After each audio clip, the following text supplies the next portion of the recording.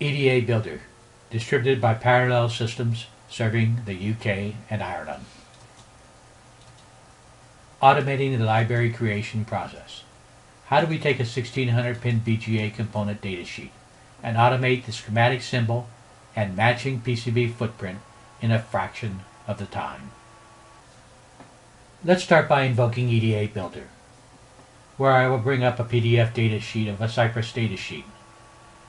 We can extract a diagram such as these footprint maps or a table. Let's start by extracting a PDF table by invoking the Create Table Outline, enclosing the area that I wish to capture.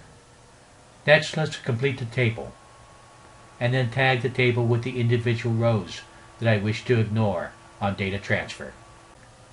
Once this is complete, I will select the Export to transfer the PDF datasheet to the Scratchpad spreadsheet.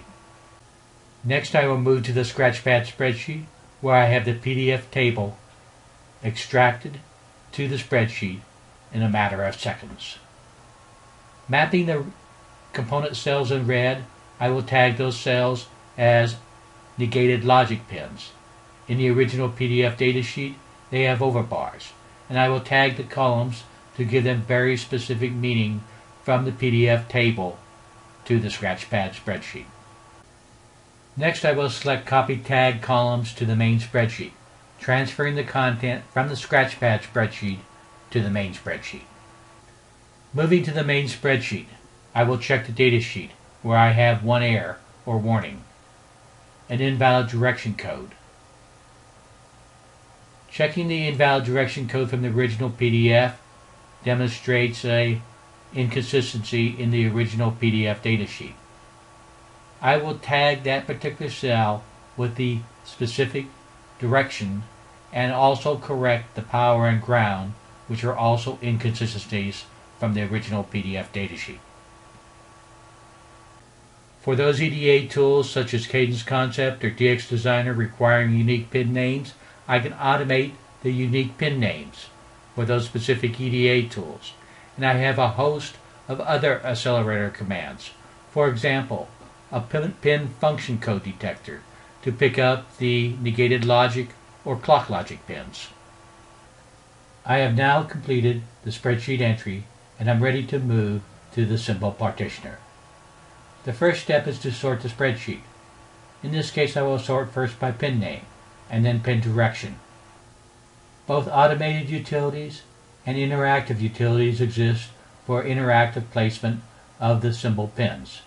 In this case, I will first start with the automated, selecting 80 pins maximum on assign and perform an automatic assignment. Notice that it inserts extra spaces between the buses, and I can interactively select and move the pins to the desired location.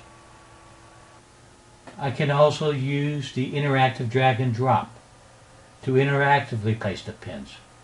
Demonstrating this capability, let's move and unassign the symbol fractured set.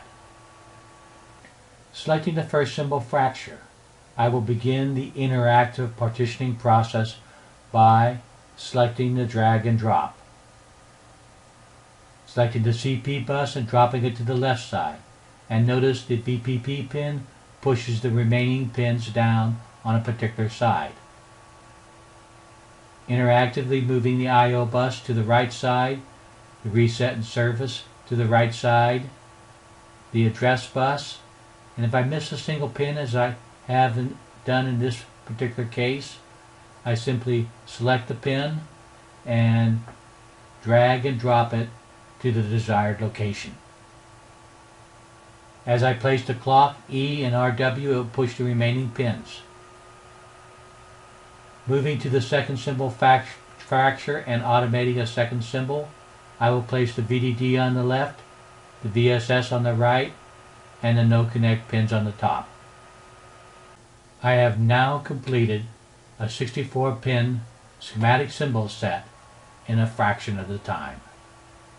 I can select my styles, move from a DX Designer style to an OrCAD Capture style, and notice the 3-pin whisker length and the appropriate properties.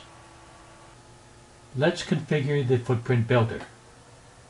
and automate a complete footprint in a matter of seconds. Component calculators for CFQs, BGAs, chip arrays, CQFPs, DFNs, LCCs, LGAs, molded diodes, PLCCs, QFNs and Ps, SODs and SODs SLs, SONs, Ps, SOTs, and TO, along with a host of advanced connector and header calculators for dBs, micros, DTLs, and shrouded headers. The most complete set of calculators in the PCB industry. Selecting the QFP package, I will now perform an interactive compare by annotating the pin name, direction, function, and pin group code from the schematic symbol model directly to the footprint, and comparing the symbol model to the footprint, highlighting any differences by showing all terminals with missing pin assignments, in this case the 2 fiducials and 1 thermal. If I had a missing pin in the original schematic symbol spreadsheet, it would highlight in this particular view. Configuring both the footprint and the symbol builder, I can interactively probe and cross-probe and correlate and match the symbol model to the footprint. The next step is to export my symbol model to a host of EDA tools, including OrCAD, Allegro DE HDL, DX Designer, PADS Logic, or Mentor Design View Design Capture. Exporting the part to OrCAD Capture. Interactively bringing up the part, I now have the complete part extracted to my OLB library. Completing the symbols, I will now move to the PCB Export, where we have exports to a host of EDA tools, including OrCAD PCB Allegro Export and PADS Layout Export.